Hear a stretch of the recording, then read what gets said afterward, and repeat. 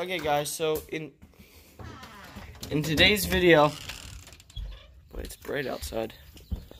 I'm gonna be going over some stuff. Yesterday I filmed a video on setting this all up and I didn't like the video at all. I mean, it was like 12 minutes long. It's kind of boring and stuff. I figured for today's video, I could either make this into 2 videos of me explaining this, doing some other stuff, or I could make it like one long. It'd probably be like 30 minutes. I think I'm gonna do 2 separate videos and then upload the fish video on Sunday. But basically, oh yeah, getting fish for that pond. That's what I mean when I say the fish video. I think I'm gonna get 3 to 4 inch butterfly koi for it. They're about $6.99. Maybe they're 3 to 4 inch domestic koi. They'll grow up to be about 24 inches long, which will be perfect. But this is what I set up yesterday. As you can see, it's a pretty big tank. It's around 300 gallons. We have one overflow right here. What I'm going to be doing today is I'm going to be putting another one of those on, but I'm going to be putting it down here. So basically, this is my filter canister right here. I have this all caulked off and stuff. And I actually filled this up last night and it worked fine. But basically, how I threaded this is I have this 1 inch hose barb on here. And I drilled a hole in there. I drilled a 5/8 inch hole in, heated up the plastic with a torch, and then put roofing silicone, which is what I use on here too. And this stuff, it doesn't say like it's meant for like aquariums or stuff or anything, but it works really well. It's like water ready. So I basically put this on and I could fill this up and had it running, because it's meant like if you had like a leak in your roof, you could just put it on really fast and it would like seal the leak instantly. But yeah, so that will come out here, and at that fish place today, I'm going to be buying a pump along with the koi. And the pump is going to either sit, I'm thinking about actually setting it underneath there. But I'm definitely going to need to get some more of this hose. And this will basically sit under there like that. Actually, if I put that, and I have the pump sitting under there, and I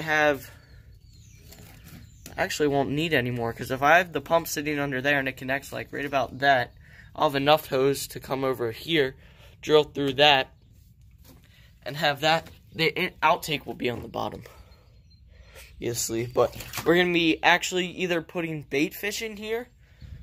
This is actually, if you watch Dalton's video, the tour of his house, he actually built one like this. I built one of these about a year ago, and his dad saw it. His dad was over here the one day, and he saw that I had one like it, and he's like, that'd probably be a really good idea for fishing. I could just keep bait and stuff in there. At the time, I just had a pet bass in here. His name was Oscar. But anyway, he built one. His looks like a lot better than mine.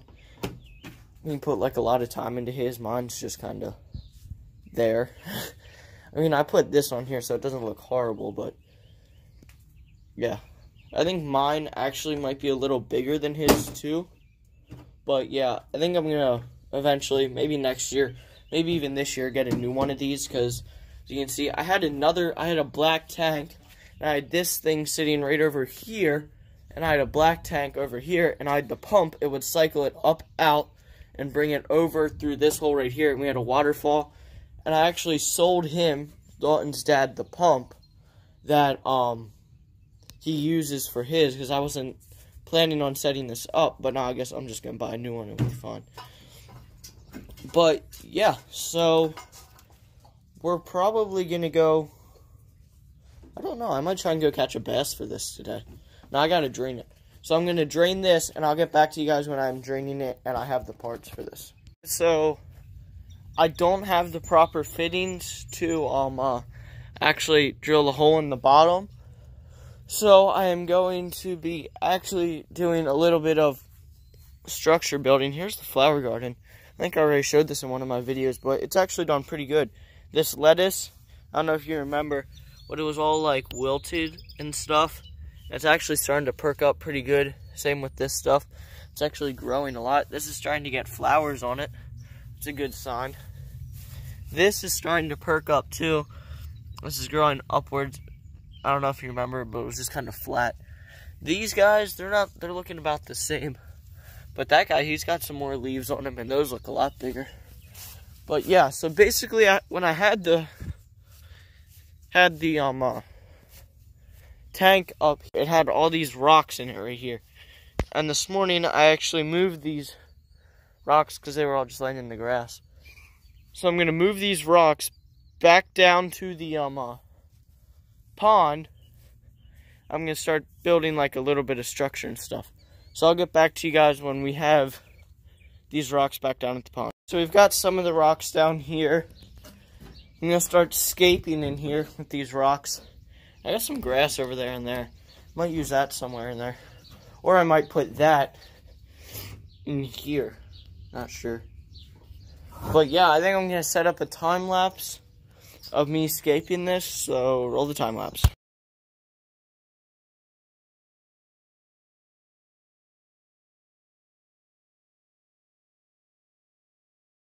Okay guys, so we are back, and I guess I'll do a quick rundown of what I basically did.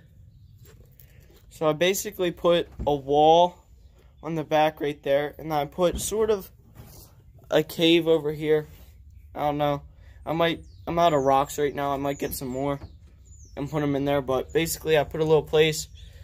Bait fish can hide back in there. They can hide in these rocks and stuff so that the bass won't eat them all. Or if I end up putting like rock bass or something in here, they'll just feel a little more comforting. They can like sit like a crack right in there and right there and stuff, and they can just hide out. But I'm actually going to take this moss right here. I'm not sure what this actually is, but I'm going to be taking this, yeah, that, and I'm going to put it in the actual tank, or at the actual filter. And this should help. Oh, we got another piece. This should help help filter, you know, 'cause it's like it'll be like a river system sort of, because you know how rivers have live plants and creeks have live plants all through them. You know, those live plants catch bad stuff, like they'll filter out a lot of the CO2 in the water, that sort of thing. And they'll also like be a spawning bed or a breeding bed for beneficial bacteria. That's the word I'm looking for. I'm just gonna close this valve real quick. And we're gonna start filling this back up.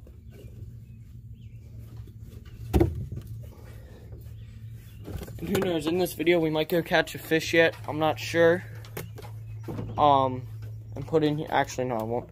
So I have to get the materials to drill a hole in the bottom yet. But yeah, I think this is where we'll end the video for today.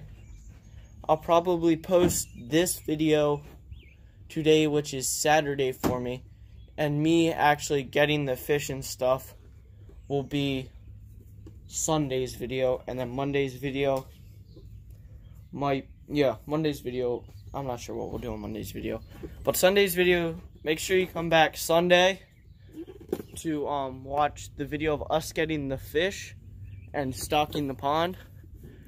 We might also catch a bass and put in there on Sunday's video.